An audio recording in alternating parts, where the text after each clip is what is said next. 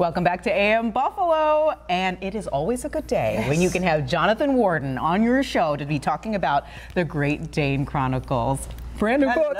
Brand new book. Book 3. Yes, number 3. We're so excited about this. Thank you so much, first of all, for bringing on Duke. Duke is busy. Thank you. Duke He's busy with his new toy. You can actually call him over if you'd like. Hey, Duka. Come on. Yes. Do you want your toy? Yes. Do you want your toy? The reason why Duke is so special is because Duke is famous, correct? Yeah, he's the star of the book. Look, he's on the cover. Yes. Yeah. And you know what? Tell us about, just for the folks out there who haven't read your books yet. Sure. Tell us about the books leading up to this one. Yeah, the first 2 books, well, all of the books really, they have a theme that is about learning something, having conversation with parents that might be difficult. The first 2, you know, unique stories, and now this next one, Wigglebutt, it's got its own spin. Duke's the star of it, and Moose, although he's been the star of the other books, he's now the coach. Yes. So he's taking Duke along, and he's coaching him on what Duke needs to learn through this book. And let's talk about the lessons in this book. Let's talk about the conversations that people can have from reading this book. Yeah, so thank you. The conversation really kind of a little bit around ADHD. It's about that hyperactiveness, about focus, but really it is about coping. And I want to read just my favorite part from the book. Please. I'm supposed to wait to take my turn. I'm anxious and ready to burst. Waiting is hard, but try to relax. You can't always get to go first.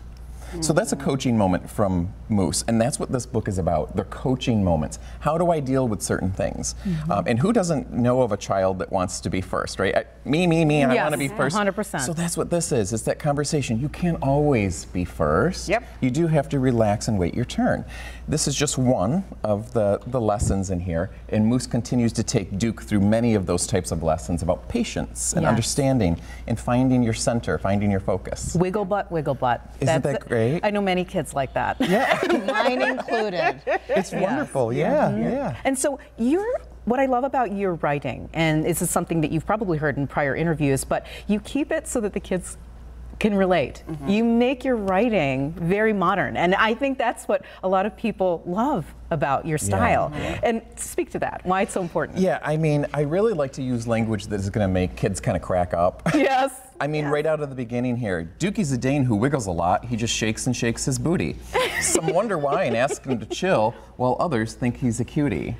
You know, I mean, that's fun already. It is fun. I want it to be fun. I want a serious conversation to still be fun and relatable. Yeah. Love it. Yeah. And this book is now available for folks to purchase. Tell us about that. Yeah, so my distribution since the last time I was here, it really kind of expanded, but the biggest news that I have to share with you is I am in Barnes & Noble on the shelves. Congratulations. That's exciting. Congratulations. Yeah, right now it's the Amherst location on Niagara Falls Boulevard. Our and favorite. on Saturday, I'm doing my first appearance. So I'll be reading this book live. It's free for kids from 11 to 1. And then I'll be doing a book signing. And you want to show them the inside of your book? Yes. So when I do a book signing, I also put Moose and Duke's paw prints in the books for you. All right, Duke, Folks, come on get out. out there and see Jonathan.